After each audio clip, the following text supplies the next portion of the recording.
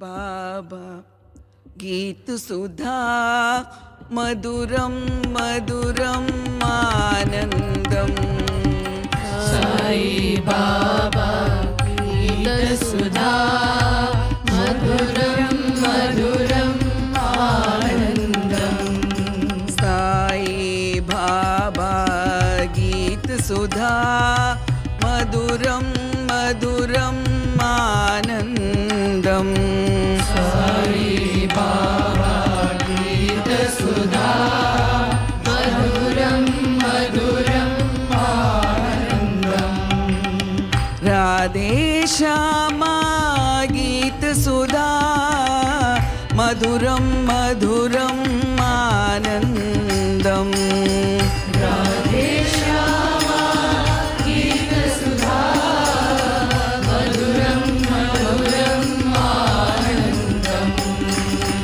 राधे श्यामा गीत सुधा मधुरम मधुरम आनंदम राधे श्यामा गीत सुधा मधुरम मधुरम आनंदम साई बाबा गीत सुधा मधुरम मधुरम आनंदम साई बाबा गीत सुधा मधुरम मधुरम आनंदम साई बाबा गीत सुधा मधुरम मधुरम आनंदम साई बाबा गीत सुधा मधुरम मधुरम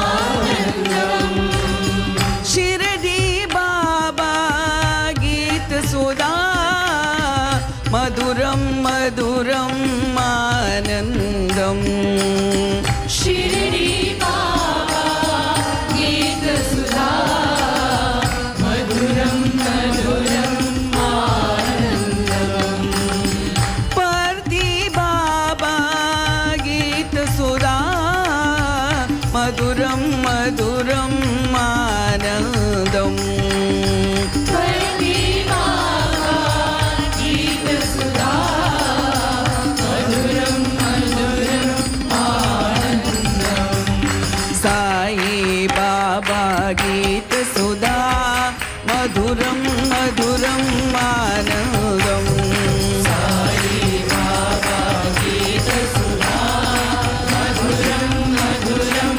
आनंदम राधे श्यामा गीत सुधा मधुरम मधुरम आनंदम राधे श्यामा गीत सुधा मधुरम मधुरम आनंदम साई बाबा गीत सुधा मधुरम मधुरम आनंदम साई बाबा गीत सुधा मधुरम मधुरम आनंदम शिरडी बाबा गीत सुधा मधुरम मधुरम आनंदम शिरडी बाबा गीत सुधा मधुरम मधुरम आनंदम पर्दी बाबा गीत सुधा मधुरम मधुरम आनंदम पर्दी बाबा गीत सुधा मधुरम मधुरम आनंदम साई बाबा गीत सुधा मधुरम मधुरम आनंदम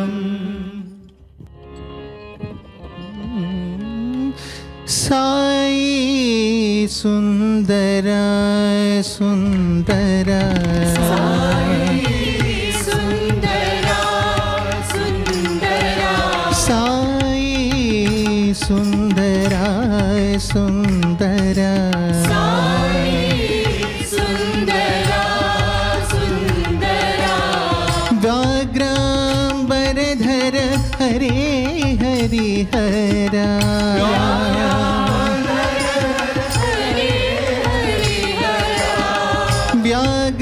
व्याघ्रांबरधर हरे हरिहरा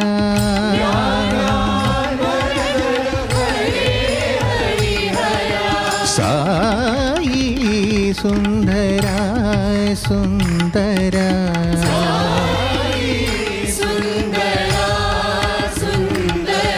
अनंत गुण मंदिरा सुंदरा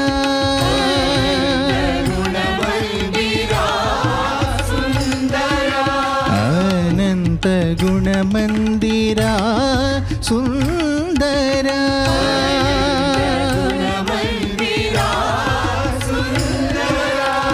नटन सुंदरा भुवन सुंदरा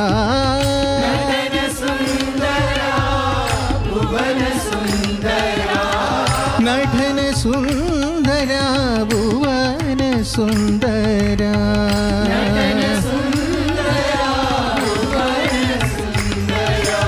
साई सुंदरा सुंदरा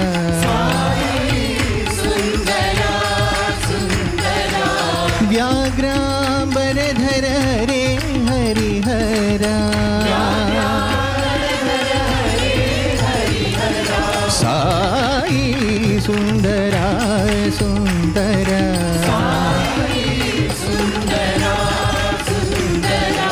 अनंत गुण मंदिरा सुंदरा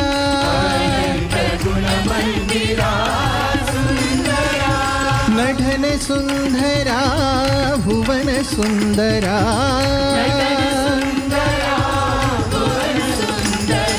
नटन सुंदरा भुवन सुंदरा साई सुंदरा सुंदरा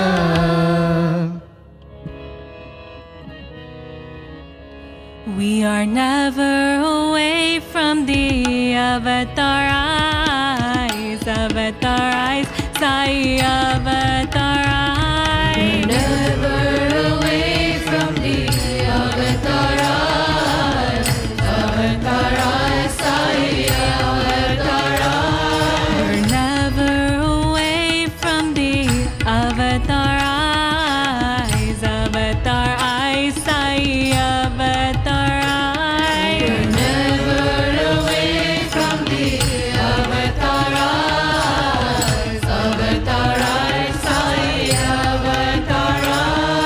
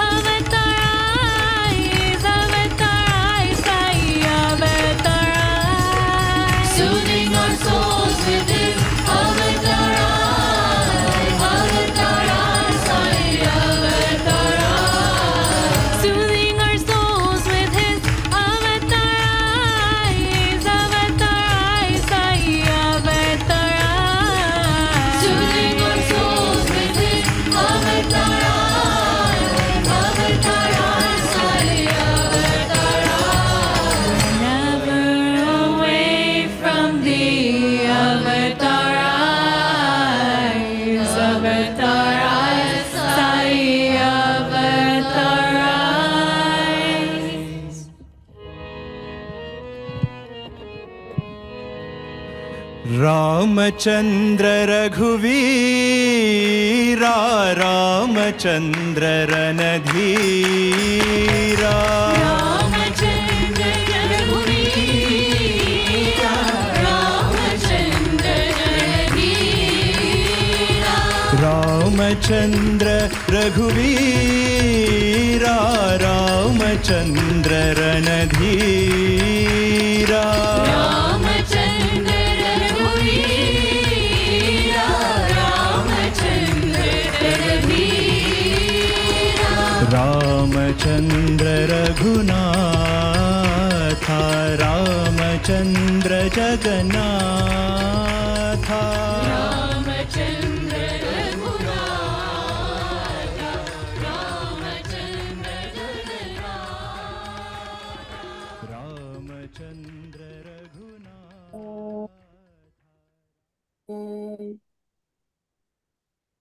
Sairam everyone, welcome back to yet another session of Region 10 Inspirational Channel.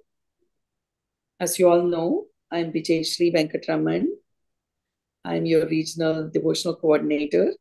But before I became this, I became a part of Dallas Sai Center in 1989. Swami's beautiful bhajans attracted me to his fold to start with. And then I started reading more Swami's literature.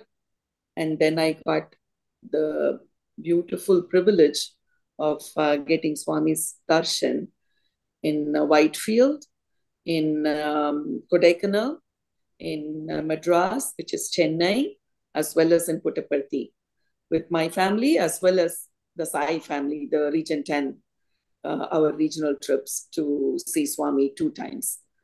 We had the privilege of performing in Swami's presence and got blessings from him. And I have been involved in Dallas Sai Center's activities. I taught Balvika's Group 4 since its inception for about a decade. I get involved with the service projects in our center. And most recently, since the last few months, I have been given the honor of serving as the regional devotional coordinator. In this month's meeting, we, as you remember, the last Inspirational Channel, we had the SSC team that had the retreat, national retreat at the Sai Prema Nilayam in Riverside, California.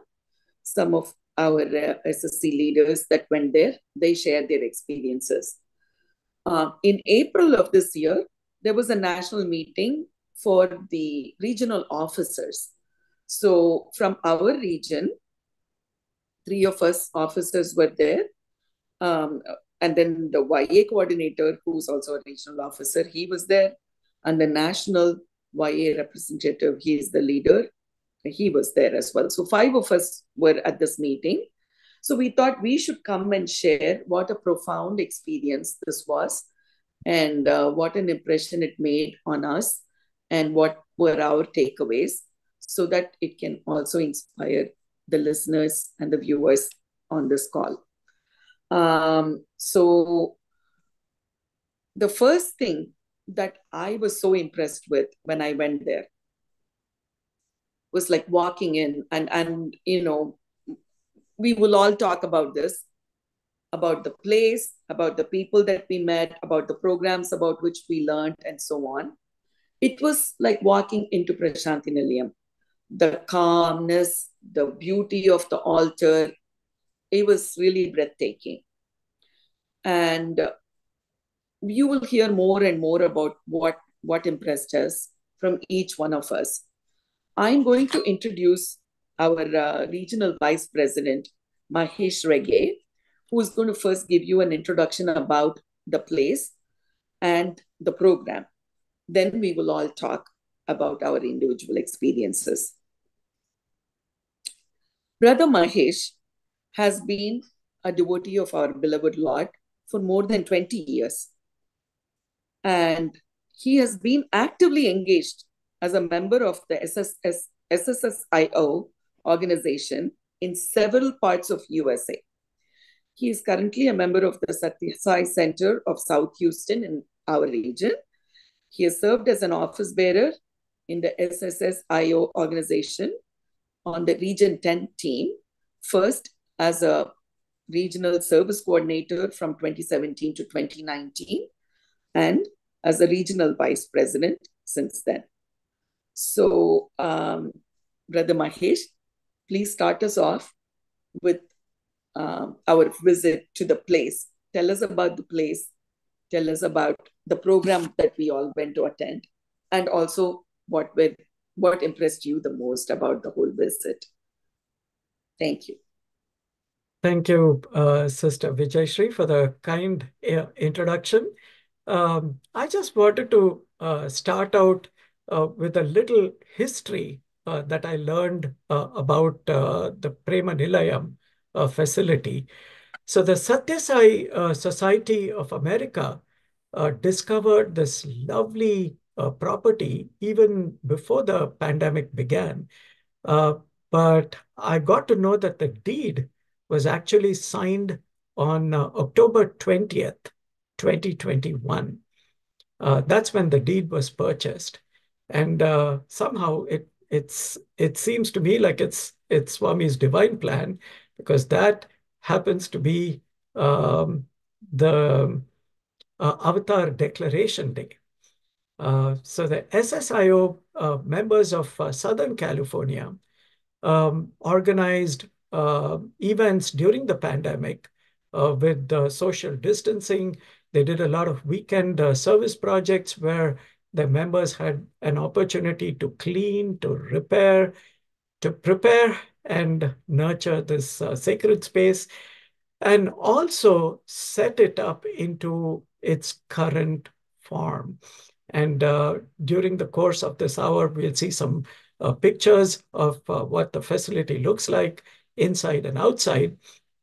But as the world shrugged off its 2-year-long COVID slumber, the SSIO USA national team gradually opened it up for in-person gatherings, larger in-person meetings. And I had the opportunity to visit this facility for the first time in April of 2022 for a national meeting. And only 2 of us from our region had visited this meeting. And what I was really impressed with is it is so close to such a large city in USA, but it's really nestled in the middle of a quiet town. And yet it's surprisingly accessible from any major city in Southern California. The main hall itself has room to seat close to about 700 people. And it's got several smaller rooms for service projects, for spiritual gatherings, and to even hold Sai spiritual education classes. And this building is designed to be a home to local, regional, national, and international Sai gatherings. Sai Prema Nilayam is just destined to host numerous global and interfaith events to spread our dear Lord's message of spirituality, selfless service, and promote practice of the 5 fundamental human values. The whole campus itself is close to 7 acres. And I'm sure that this facility will grow and blossom and have even more things on its 7-acre land in the years to come.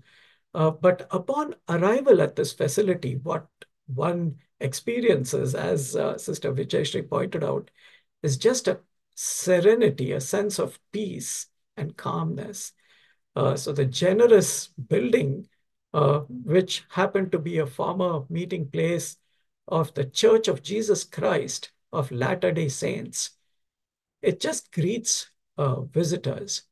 And once you walk into the main hall, you just feel divine energy in that whole um, altar area, and not just there, even in the hallways. So this was really my first impression of the visit to Prema Nilayam. Now, this year, there was a meeting that was hosted by the national team for all regional officers. And as Sister Vijayashree mentioned, a few officers from our region got to visit the place. So indeed, all of us were left with just awe and inspiration at how beautifully the altar was created, how the facility was set up, and all the arrangements that were made by multiple teams in order to make an event of this magnitude a reality. So several learnings, several experiences that came out of meeting fellow Sai devotees from across the nation. There were a few from outside of the US as well that attended the conference. And I'm sure during this hour, we will get to hear more from everyone on the call on their individual takeaways, their experiences, and what really inspired them to continue to carry Swami's message in our society. But what I'd like to do next is introduce one of our regional team members who was also present at this meeting earlier this year, Brother Shiva. Brother Shiva currently serves as a regional service coordinator. He's been in this role for over 4 years now. Brother Shiva was an alumnus of Bal Vikas from Hyderabad, India. He participated in cleanup, several constructions like Shivam Extension Building in Hyderabad and Satya Sai Nigamam in Hyderabad. He served in the presence of Swami for 15 days at the post office in Prasanna Nilayam. Later, for 21 days, at a kitchen service to serve students during a summer camp. He also served as the Western canteen lead during the USA Group 2 visit for 10 to 12 days. He has always led a life of service. He worked at the Ashland Free Medical Clinic every month from 2005 to 2011.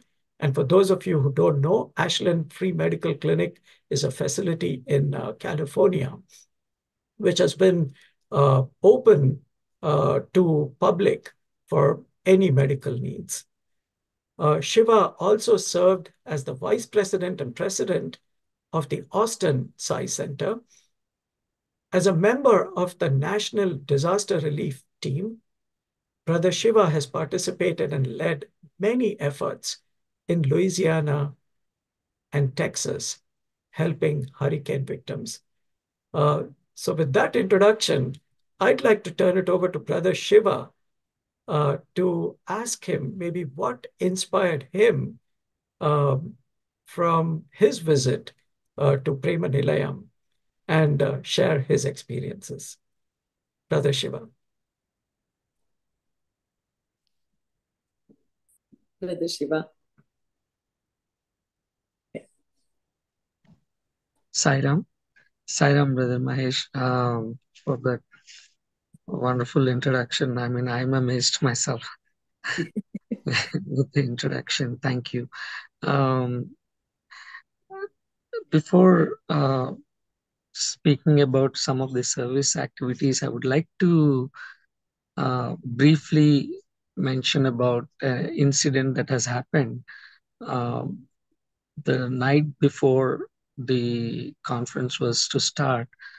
There was an informal dinner gathering for all of us, and in the gathering, we came to know about a very touching incident that has happened where um, we heard that the there were 3 or 4 um, people who were helping the construction of the Sai Prema Nilayam.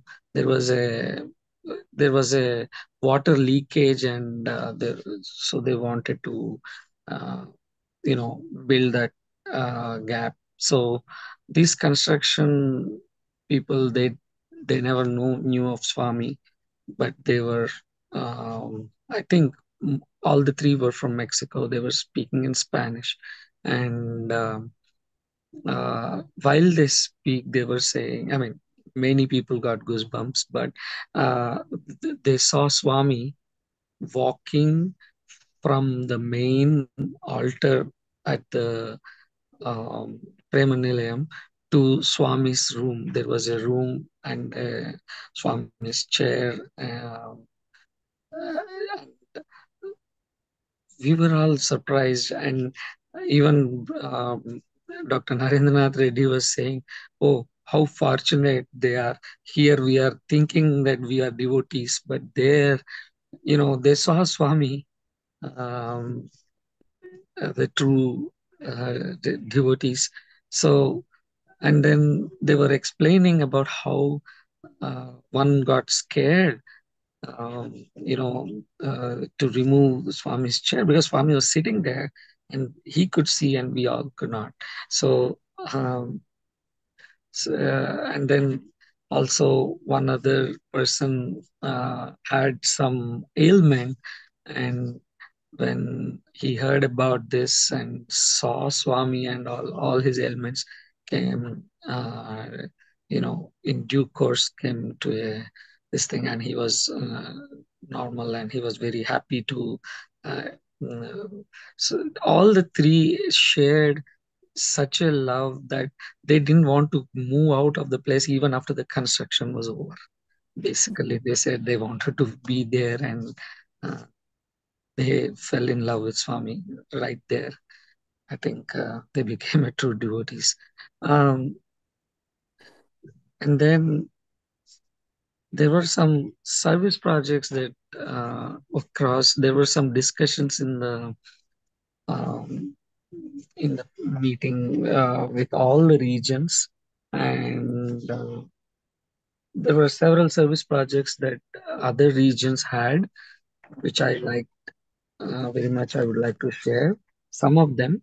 Region 2 had this mental health pilot workshop that was very interesting, and they also did adoption of streets, and uh, then we also have um, Region 5 speak about EASE program.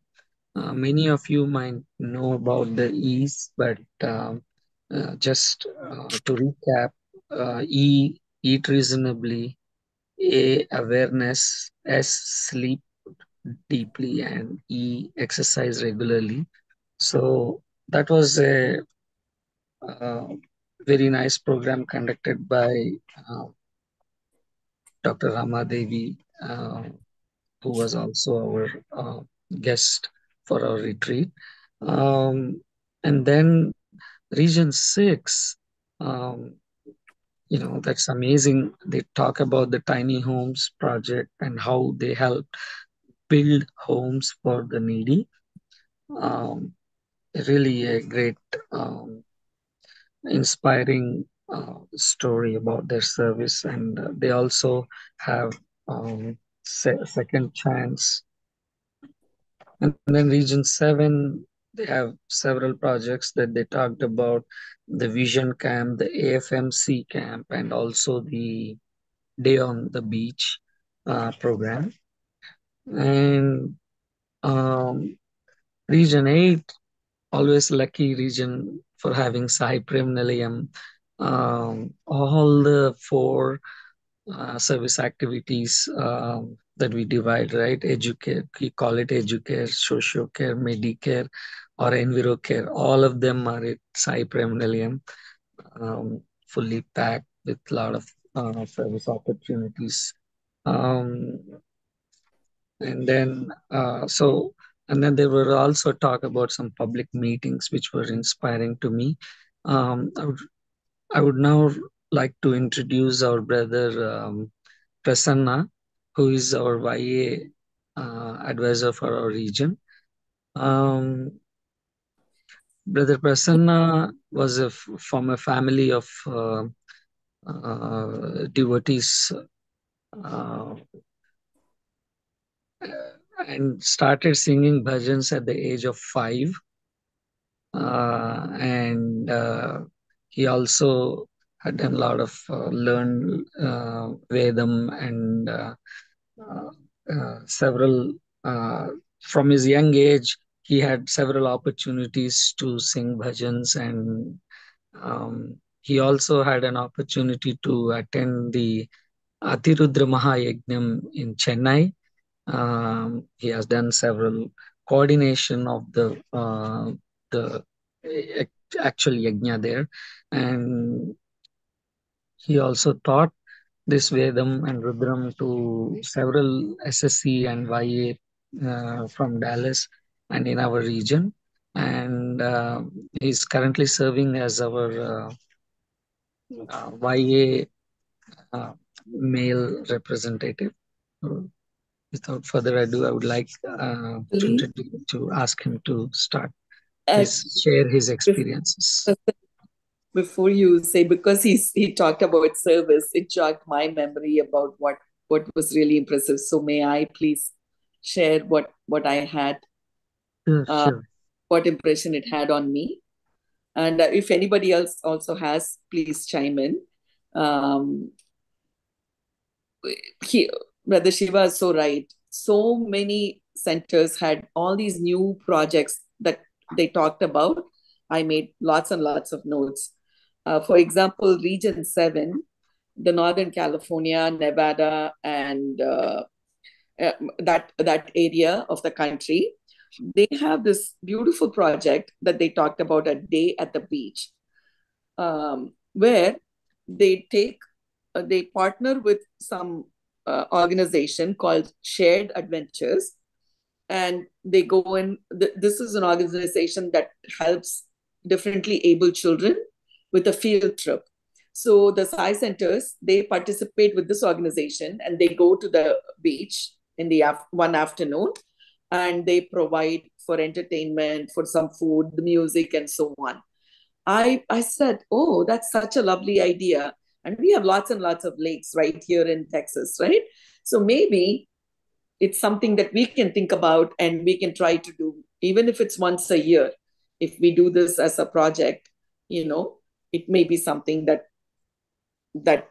people will enjoy. The people that are coming to the outing will enjoy, and we will enjoy serving them as well. That was one thing which I wanted to share. The other one I wanted to share was in Region 9, which is Colorado, New Mexico, Arizona, and Utah. They do this project called Showers of Love, which was really, really very beautiful. A lot of us go to, help with the tutoring or help resettle the immigrants. We go to sometimes to the abused women's shelter and so on. And this is something which we can adopt from this project that I'm about to talk, can easily be incorporated into one of those projects that we are already doing. It's called the Showers of Love, basically arranging for baby showers for the migrant mothers. That's what they do. So we can do it when we are serving the refugees population, or when we go to the abused women's shelter in any one of these areas. Teen mothers, whoever we come across, or we go to our homeless shelter where we go to feed people. If there is something that we can incorporate, where we go, always bringing in a new life as a big celebration. And if we can, make it special for the mother to be by arranging for a shower, it's something that we bring Swami's love to them and the baby that's to be born. So those are the two things that I wanted to share. Not in the area of service, But another one that really I thought was fantastic effort was from Region 2, which is the Mid-Atlantic region, which is New Jersey, Pennsylvania, Delaware, Maryland, and Virginia. What they do since 2023 is something called Sai Soul 100, Stories of Unconditional Love. That's a weekly podcast, audio podcast that they've been conducting. I thought that was really very cool because sometimes, if they're either seniors who are not driving and not coming to the weekly science center devotional activities, or they're not able to come to the service projects, they would still be able to listen to these podcasts and they would feel connected to Swami and his message. So those are the two or three things that really touched my heart. So I wanted to be able to share them. Yeah, great sharing. Actually, they were all very inspiring. Yeah. Now I would like Brother Prasanna to share, yeah, his experiences as well. Thank you. Thank you, Shivana, and thank you, Sister Vijayashree. Um, uh, I think for me, there are a couple of things that happened, right? Like I want to touch upon two different things. One was some personal experiences that I started having as part of visiting the Sai Prema Nilayam, which is such a beautiful place. I think probably each and every speaker who spoke so far has definitely covered about Sai Prema Nilayam and how pristine and present it is compared to our dear Prashant Nilayam. It's like a Prashant Nilayam outside of Prashant Nilayam, right? It's in the USA. Um, so we one of the experiences that I had was I actually did visit the meeting with my family. So after the meeting was over, I did overstay there in my hotel for actually visiting a few places around. Um, uh, so uh, I got opportunities to actually do Veda Parayanam and Suprabhatam in the altar in front of the altar, and also bhajans and everything. So that was really something that was really special to me, especially when some of those workers started sharing experiences on how they actually saw Swami in blood and flesh, right during those specific times when the Suprabhatam was really going on. There were, at least three workers have definitely seen Swami come out of a room, enter the actual main sanctum sanctorum, and be present in both the forms in the current Sati Sai farm and as well as in the Shady Sai farm. So having been able to actually go and sit and do something of that sort, where I was able to chant the entire Suprabhatam and then the Veda Parayanam right after the early morning hours was really something that I really enjoyed doing.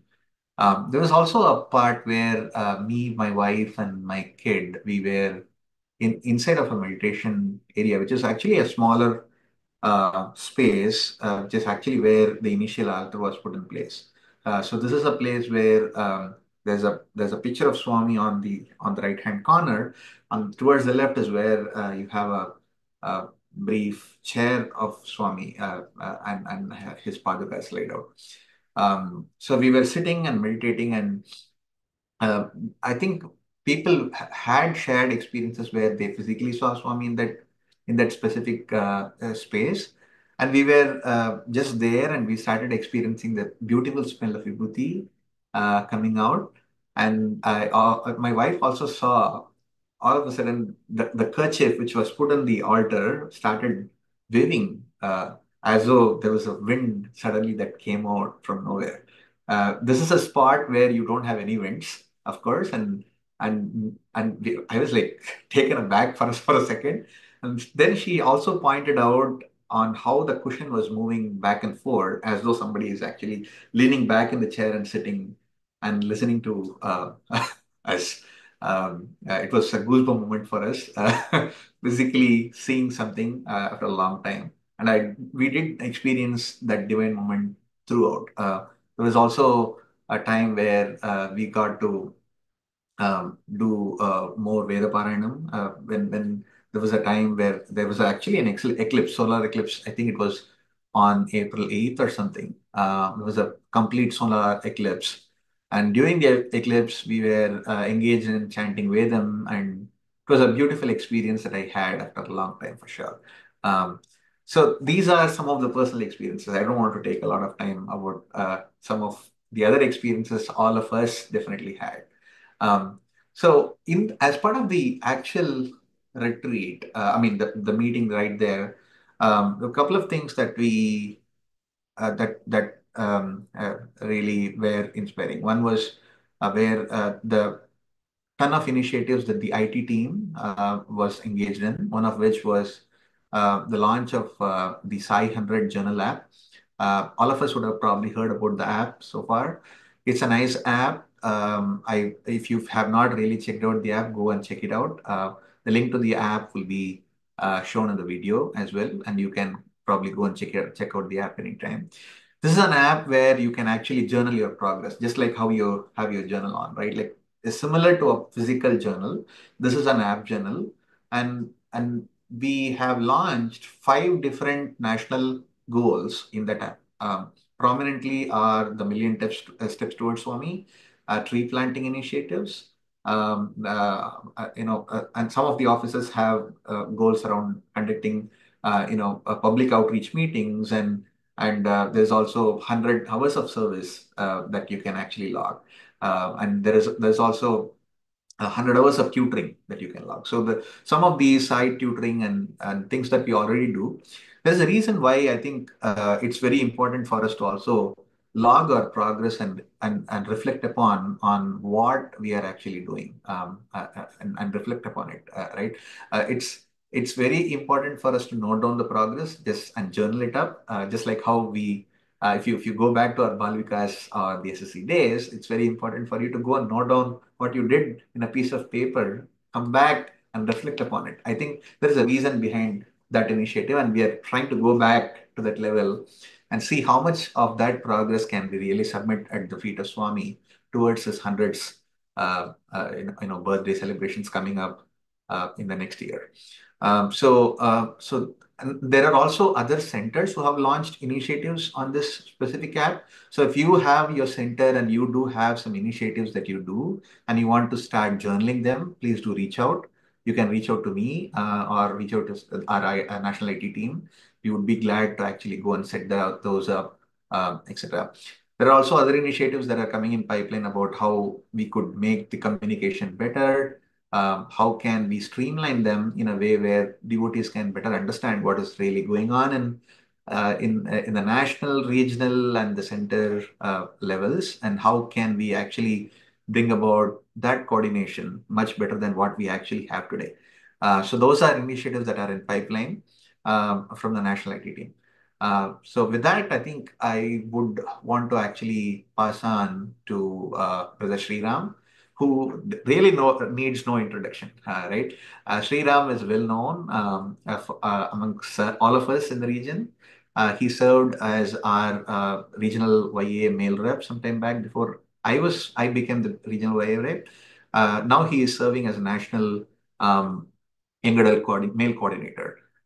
Swami entered Sriram's life through Balvikas in the middle of his probably at the age of 7, and subsequently blessed him with good fortune of receiving his darshan while visiting Sundaram and Prashanti Mandir while growing up.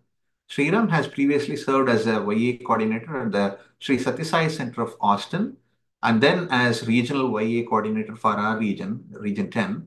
And now, subsequently, he is currently serving as the National YA Male Coordinator. As a young adult, he has been actively involved in center service activities and in initiating center Go Green undertakings, such as the Austin Sai Garden Project, and participating in YA-led community creek cleanups. He also continues to be an active and integral part of the young adult devotional offerings at his center and in the region. And besides that, he is also kickstarting the YA exclusive study circles and organizing the YA workshops and retreats of topics of relevance to young adults. He is well known for all of the beautiful anecdote that he usually shares, and all of us are know the kind of anecdotes he usually shares. The another well-received YA regional initiative was actually done by him, and it started as a monthly YA sharing sessions titled My Sai and I, which captures the YA thoughts and perspective of what it means to experience Swami in their daily lives and how they interpret and conceptualize and incorporate his message. He has also written and acted in plays for Swami's birthday at center and the region. And nationally, Sriram is an active contributor and co-lead for the recent offering, the Sai Insider Lens, and participated as a panelist during the series, The Essence of the Vahini, specifically during the episode of Leela Kaivalli Vahini. He also leads National Group 4 and YA Transition and Integration Program and the committee which focuses on ensuring the young incoming YAs from the SSE navigate this transition family truly and feel like they are part of the YA family and get started with that program. Most importantly, Sriram considered his weekly SSE commitments near and dear to him as they force him to access and imbibe Swami's message, go back and read them before attempting to communicate it to his Group 2 senior and Group 3 students. With that, I would pass it on to Sriram. Sriram, welcome. Jai Sairam. Hey, Sairam, Prasanna. That I guess that was a painfully long introduction for me, but first of all, I want to begin by thanking our dear Bhagwan as well as the Swami and all of you in Region 10 for giving me the chance to, participate in these monthly sessions and share what I took away in one sense from that inspiring National Council meeting, right? I think you guys have touched upon a lot of wonderful aspects of that meetings in terms of service projects or in terms of other devotional/innovative elements in the podcast. I think similarly for me, there were important things that really struck home, right? I think, Prasanna, you were talking about the IT as well as the app that you've created. I think, first of all, I want to deeply thank you. I think because that is such an important initiative that you have embarked on and actually laid it out for all of us to truly, access and use that to good effect in our own spiritual journey. So first of all, I want to thank you for that incredible seva. I think interestingly in the area of communication, the meeting had some very useful ideas and thoughts for us to consider, right? Very importantly, at a personal level, I think these concepts which were shared, I think are applicable or relevant in all scenarios, not just Sai settings, but could be on personal, professional settings, anywhere that you interact with anyone. I think very importantly, the meeting stressed as to why we communicate in the first place, right? It's a very interesting question because especially as spiritual seekers, it says silence is the language of the spiritual seeker. Well, if silence is the language of the spiritual seeker, then what is the role of communication, right? That begs the question. And in that regard, it's so beautiful that they conveyed that communication basically is a tool and means to express your love for your fellow beings, as well as show that you truly care. And I think that truly puts into context as to how we should communicate and when should we communicate. I think that was something that really hit home. Knowing when to talk, that itself is a very important aspect. When to open our mouths, when to truly listen, how much should we talk and how much should we listen? Only when we truly listen can we understand others and then communicate in response effectively. So listening is such an important part or the predominant part of communication. I think that really hit home for me, that especially as someone in this path, how important that is. That was one important message. Second important message was they conveyed two aspects of conflict resolution, which was, I felt, very, very useful in any domain. The two C's that they offered as something that we should think upon from a communication angle is the first C of collaboration. Oftentimes, conflicts arise because we don't truly collaborate. Swami says, always remember, it's not an operation, but cooperation.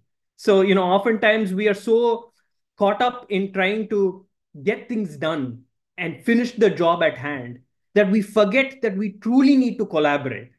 That is, collaboration can be sometimes a difficult and slightly messy process because it involves gathering inputs as well as involving people right from the get-go, from the conception or ideation stage. And that can be sometimes be an undertaking in itself. But that is something that's very important, especially if you want to bring people on board and travel along with you, which is what we are all doing as part of this satsang, traveling together in one sense. So collaboration was one very important concept that was conveyed, and how that should percolate into every aspect of our Sai work. The other aspect is compromise. I think they beautifully conveyed this aspect that people often forget what they got and only remember what they didn't get. And so that is another important aspect that they conveyed to us, which again, from a communication aspect, was very, very useful in any sort of setting. So collaboration and compromise. And that can only happen when you have truly listened and understood. Swami always says, understanding before adjustment. And so that can happen only when we have truly listened in the truest sense of the term. So these were some important aspects on communication on the personal front that is applicable in any sort of setting. And then importantly, they offered, because there's so much of communication going on, even within the Sai world, right? So many messages we get through email, WhatsApp, center meetings. So we are getting this deluge of information, and sometimes we're getting lost in that information, right? So I think this is something that a lot of us would have experienced, even in the Sai centers and the Sai settings, right? And I think in that regard, they emphasized what Swami had often said. And in fact, he told Professor Anil Kumar that it is very important to repeat communications. As much as we sometimes feel it's an overkill, Swami ensured that Professor Anil Kumar announced repeatedly a certain element or an offering, because it was important for it to stay on top of people's minds, so that they truly, one shouldn't say, I didn't get the message. So that is an important aspect from an organizational standpoint for all of us involved in Sai centers. And importantly, given that there's so much of communication, they also offered a tiered, structured way of presenting that communication, of almost filtering down all that communication into three big blocks. One is inspiring communication, anything that truly falls under the inspirational section, like our session today, right? And then the second aspect would be informational communications. So about something that's upcoming, something that people should be aware of in a timely manner. So that is the second block. After inspiring communication, the informational communication segment. And finally, the third one was action communication, something that people need to act upon or really jump on at this point in time. So if we can consolidate all levels of communication within our organization, even at a regional level, and basically break it down into three blocks of inspiring, informational, and action, that way people have clarity on what they are accessing and the level of urgency and priority of it. So I think that was also helpful. And finally, they also brought up the need to access the Eternal Companion. The Eternal Companion, as you all are aware, is a monthly magazine that is presented by the international organization, the SSSIO, and it has wonderful messages of Swami, inspiring sharings by devotees, and in fact is a great reference material for any of our, say, study circles, or even for any of our offerings at our centers. So I think the need to access this beautiful piece of monthly inspiring content is the need of the hour, and can we make that a part of our satsangs, was something that was brought up. So these were some aspects that really hit home on the communication front. And I'll just wrap up with a couple of important concepts that they also convey, especially one seva that truly hit home for me was a simple seva, but again, very thoughtful. This was from Region 6 on the Pacific Northwest. And this is called the Second Chance Project. Swami often talks about sealing on desires. Well, what if you have already gone ahead and indulged? What do you do then?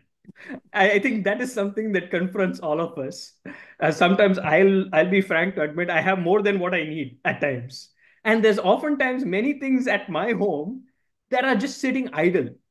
And is that the case even with you all? Is there something that we haven't used for a significant period of time?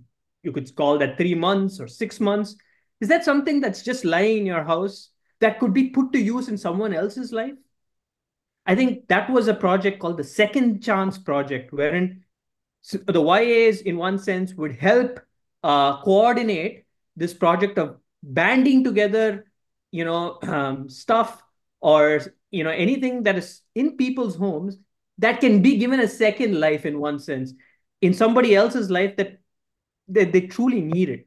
And I felt that was such a simple but useful way of putting so many things that we have in our own homes and lives to proper and good use, right?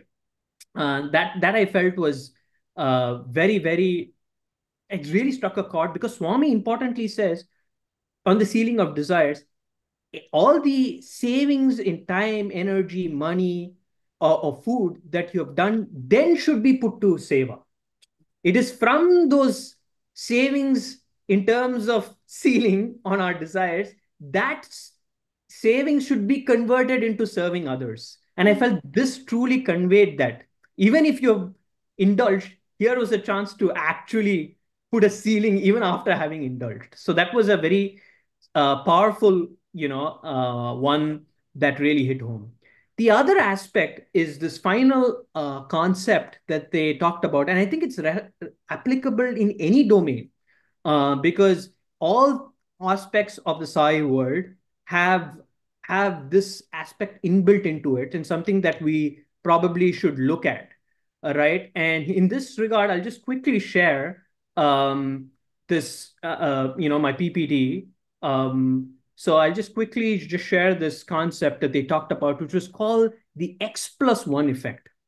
I think some of you guys may be aware of what this X+1 is, but it's very important that we all quickly understand and grasp it, because it'd be so useful for our own journey, right? And in this regard, they talked about this X+1 effect to great effect in one sense. And what is this X+1, right?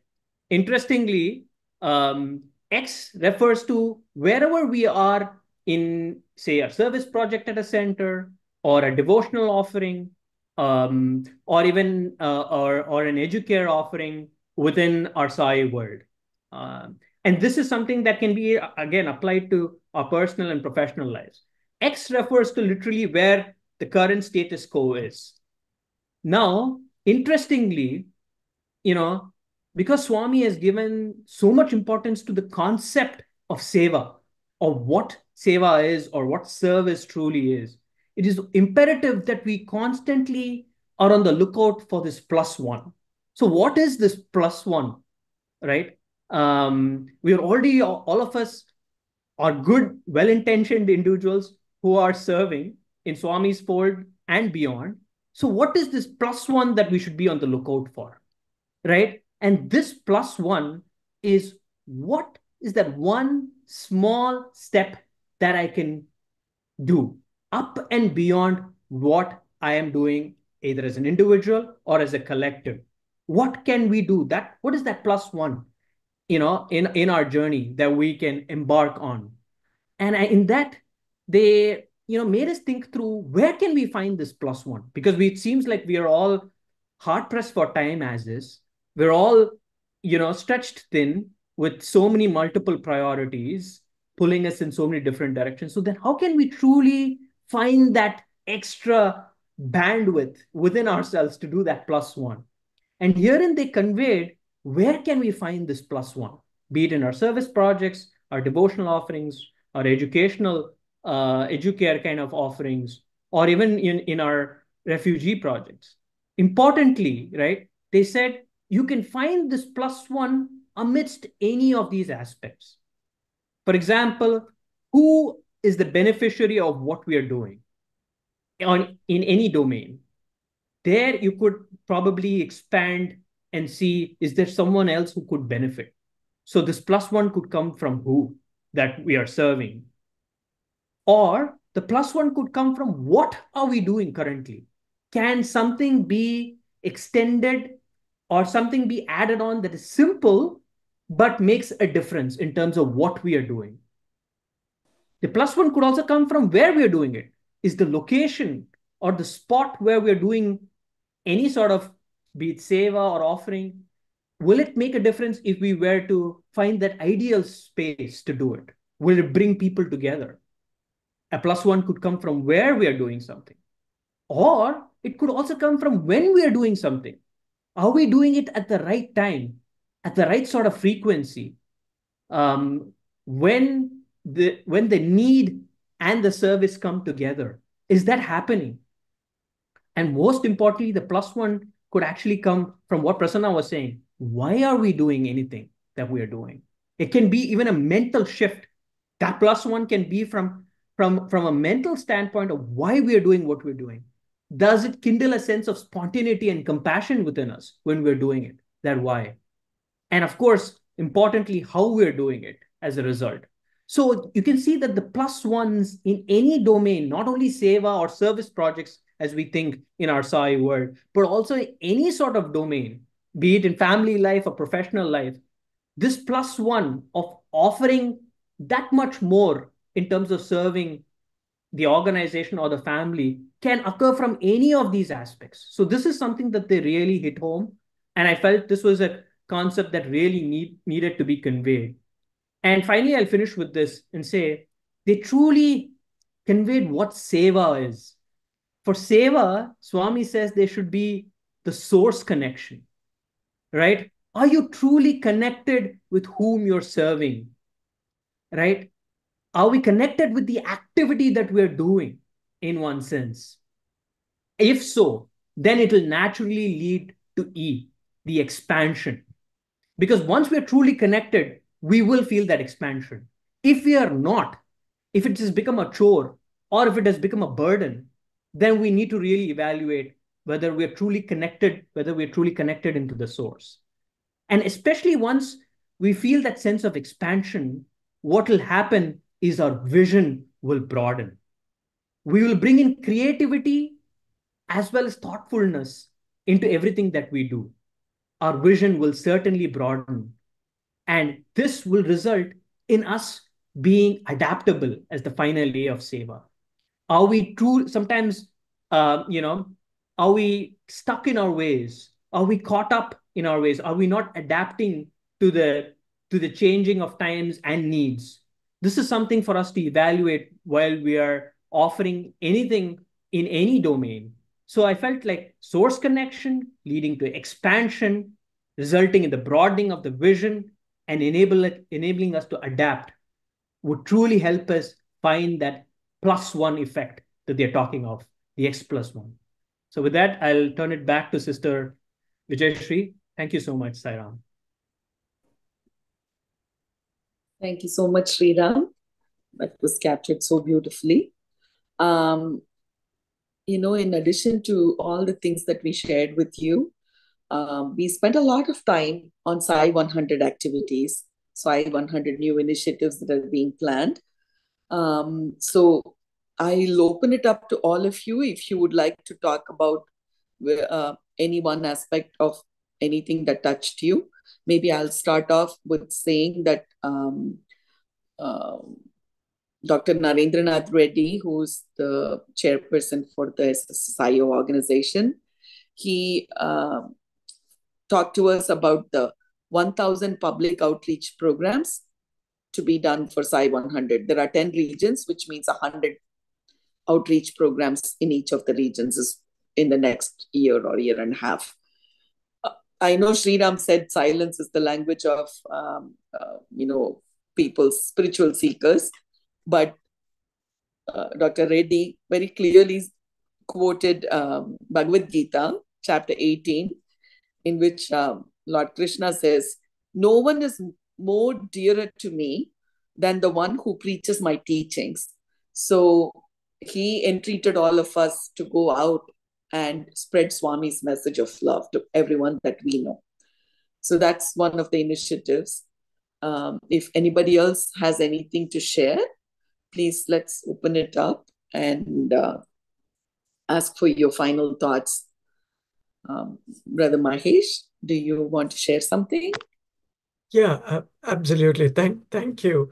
I think the one takeaway for me was just creating the awareness of all of the wonderful and inspiring work that was going on across the United States. And like many of you shared, I think there is a great breadth and depth of activities in all of the wings in Swami's organization.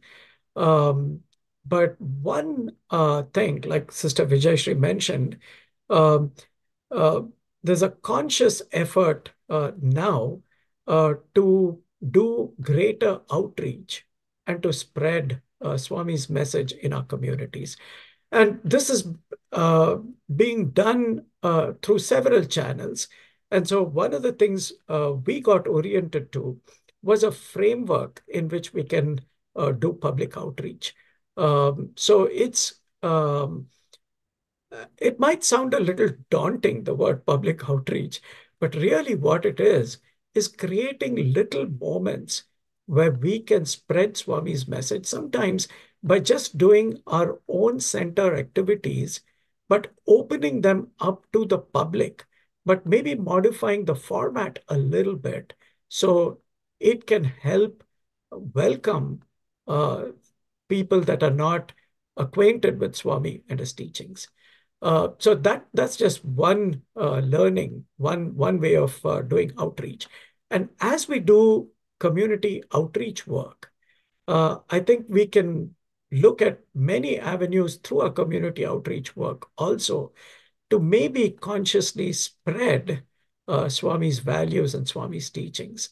So although this number that Sister Vijayashree mentioned might seem very daunting, how are we going to do tens and hundreds of these?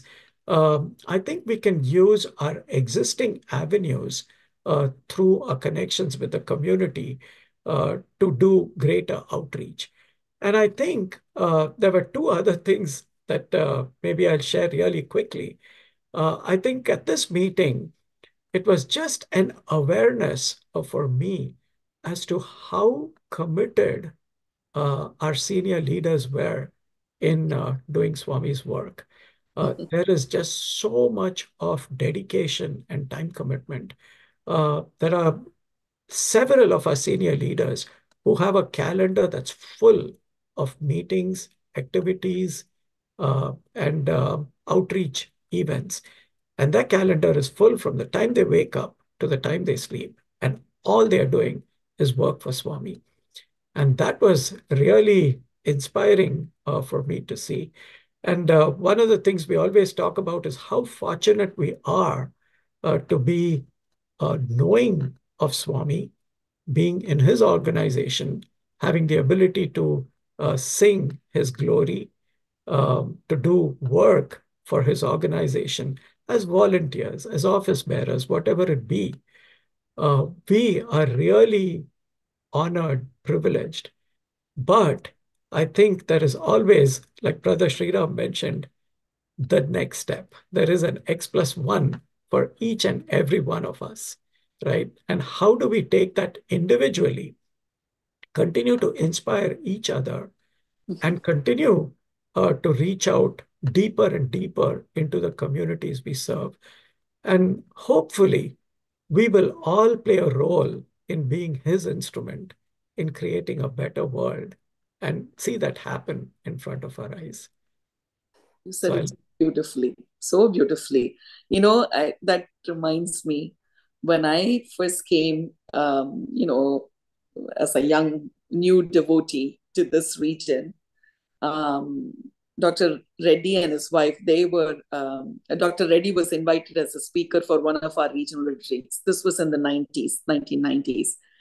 And we were so impressed, that such a senior devotee who came and he could quote um, Swami's teachings from memory. He could quote Bhagavad Gita shlokas from his memory, and he could connect them both. It's still imprinted in my mind. And here, 30 years later, he is still going so strong. And like you said, he has meetings with different regions of the world from early morning to late night.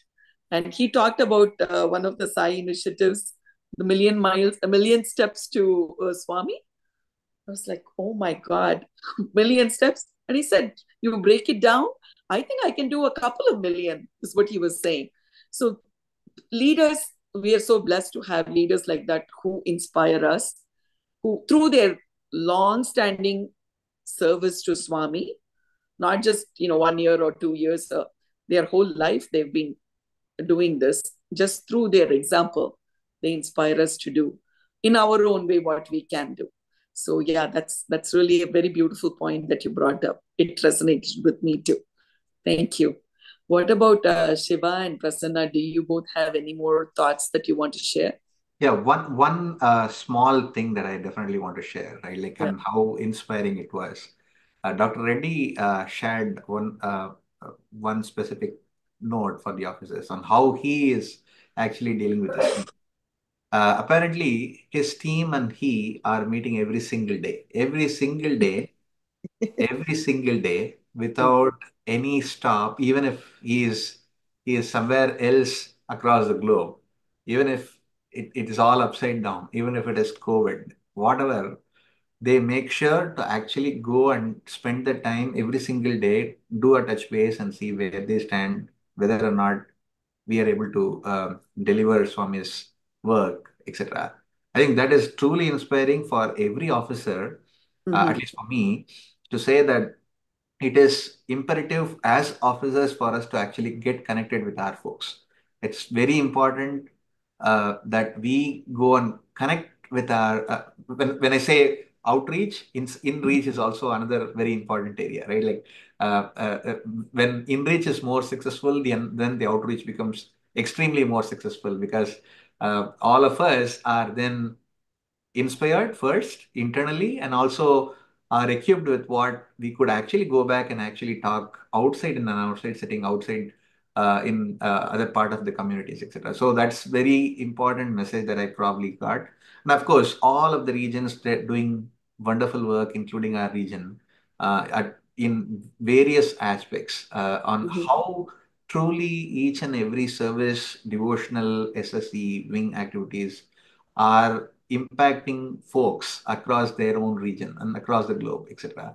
And how they're able to even open up, or some of the initiatives are even opened up. For example, the Sai Souls 100, one of those podcasts that you just spoke about, is something that's been really inspiring series. I would love all of us to go and check out the series. It's a series of 100 podcast episodes that have been launched, and YAs come and share their experiences Mhm. about Swami and how and some of those are really really inspiring. Go and check out. I think we will leave the links to you to go and check it out as well. With that, I will hand it over to the Shiva. I don't know.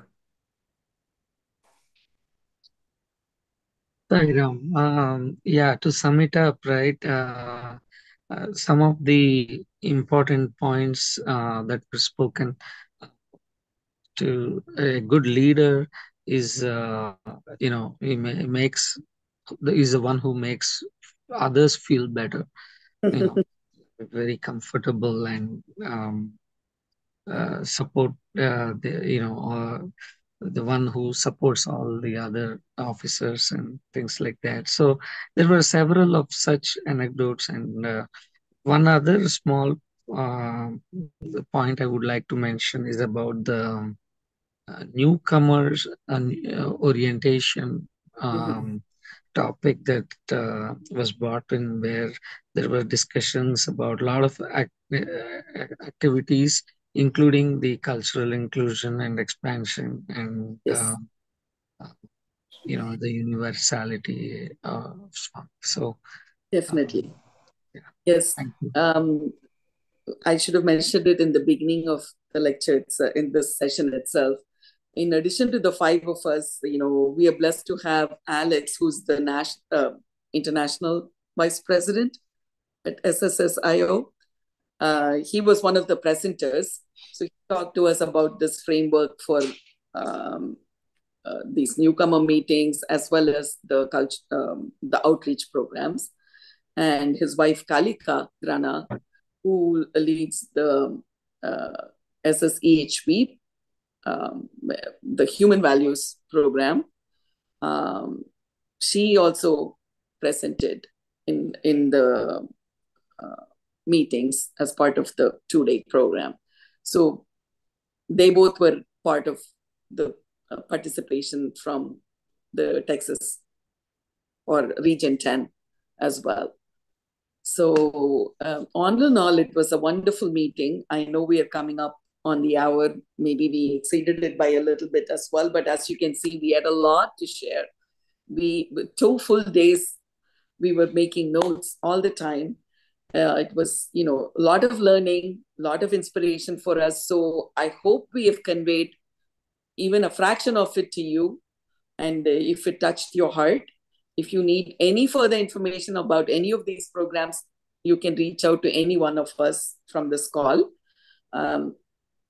We'll be happy to share more in detail, or we'll get you more details by connecting you with the people that are doing it in those different regions and so on.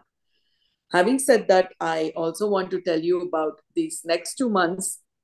Actually, this 4th quarter is the best quarter, always, because there are so many festivals from all different regions, right? So we have lots of celebrations, starting with, Swami's Avatar Day. October 28th is coming up soon. There is a National Seva Initiative that's happening on the 19th, which is the Saturday, the day before the 20th, which is Sunday. On the Sunday, I'm sure a lot of centers in our region, we are all having special programs to celebrate this milestone. And then come November, we're going to start with Akhand Bhajans and, Ladies' Day and Swami's birthday and all the celebrations, all the way culminating to Hanukkah and, Christmas and leading up to the new year. And we also have 2 very, very nice inspirational channel sessions that we are planning. The one in November, in honor of Swami's 100th birthday initiative that's going to be that has started recently. Swami's birthday month, we thought of inviting Brother Lokesh from North Houston Center to come and talk about the different initiatives and what impact it's had on him by undertaking those initiatives for Sai 100. And then in December, we'll have one of the senior devotees from Austin and San Antonio region who will come and talk about his personal experiences with both the Shirdi Sai and Satya Sai avatars. So please tune in. As you know, it's always happening on the first Wednesday of the month at 8 p.m. We look forward to seeing you all again. In the meantime, have a wonderful, wonderful rest of the month. Om Shri Sai Ram will close with Om Shanti. Sister Vijayashree, Yes. can I just also add one final thing? Please do. You talked about these wonderful sessions that are upcoming. I think we can also finish with a segment of people that Swami loves a lot, which is the young adults. He says Yes. all his hopes rest on the young adults, on the young Turks. Yeah. And in this regard, Brother Shiva shared that as leaders, we have a responsibility to make others better and to nurture new leaders, right? And in this regard, I think we have all been working on kind of developing Sai, presence on campuses. And in this regard, in Region 10, we have a couple of campuses which are part of a national pilot program in UT Austin and UT Dallas. And we have young adult point of contacts who are amazing leaders who will be coming in the first quarter of next year and be sharing their journey, their story of how they've taken, Sai's message onto campus and how they're living it with their fellow brothers and sisters. I think that'll be very inspiring, something to look forward to, and also help us kind of understand how the new incoming YA from the group 4 is now not entering into the YA world in a nebulous form, but in actually a manner that he feels or he or she feels welcome, involved, and successfully transitions as well as integrates into the Sai world and contributes to the Sai world. So stay tuned to that. I think that's one that you guys shouldn't miss. Tyron. So just to add to that one small area, right? I think Swami always says, we all think we keep saying Swami's 100th birthday is coming, 100th birthday is coming. For him, it's just a day, right? But for us, it's a special day. He says that my birthday is a day when I am actually born in your mind, not in my physical form. I think that's something that we should, as officers and as members of this very organization that Swami has built, should imbibe and take a resolution and say how Swami can actually take that bird within us and blossom within ourselves. That's something wonderful that each of us can do as part of that X+1 factor. And with that thought, I would like to conclude. Yes, Wonderful, really wonderful. Yes, that's really what we should do. To yearn for Swami to be born within our own hearts, and so we can spread and expand that love to everybody else. Thank you so much to each and every one of you for being part of this today. We'll close with Om Shanti. Prasanna, do you want to do that? Sure. Thank you.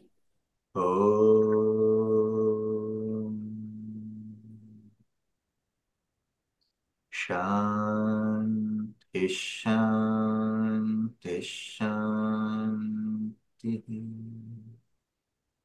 Sai Ram.